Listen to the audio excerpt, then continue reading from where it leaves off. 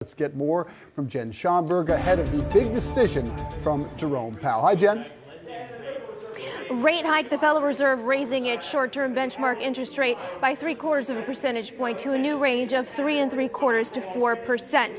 Now, the Fed laying the table for perhaps a slowdown on future rate hikes, saying in the statement that in determining future rate hikes, they will take into account the cumulative effect and the lag in monetary policy on the economy, inflation, and financial developments. The Fed reiterated that it expects ongoing increases in the interest rate until it achieves a level that is, quote, sufficiently restrictive to get inflation back down to that 2% level. Now, the Fed still views inflation as high and views the job market as strong, pointing to strong job gains and a low unemployment rate.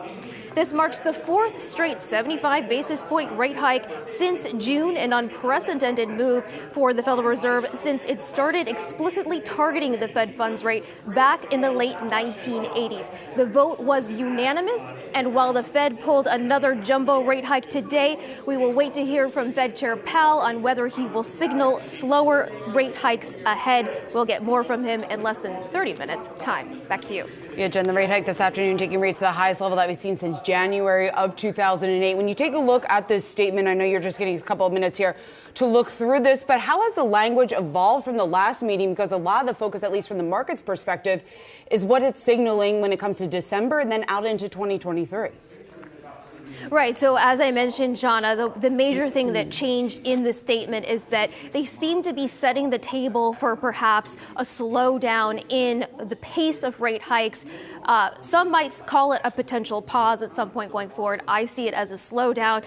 They said that in determining the path forward for future rate hikes, they're going to take into account the cumulative impact of rate hikes that have already been done, as well as that lag effect, right? Typically, there's an 18-month lag effect when it comes to monetary policy. So they're going to take that into account as they look at the impact on the economy, inflation, and financial developments.